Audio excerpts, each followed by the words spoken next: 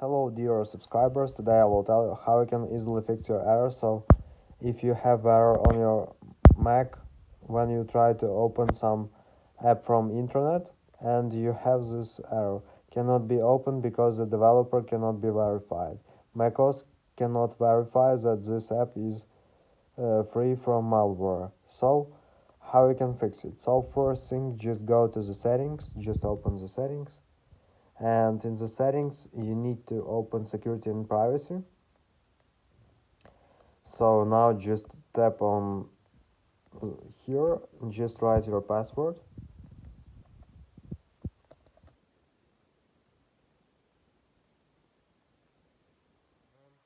And see your app was blocked from use because it is not from an identify developer. So just choose option open anywhere anyway.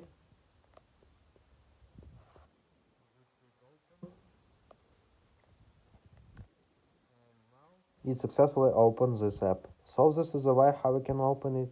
So thanks for watching, have a nice day, subscribe to my channel, click like, and goodbye.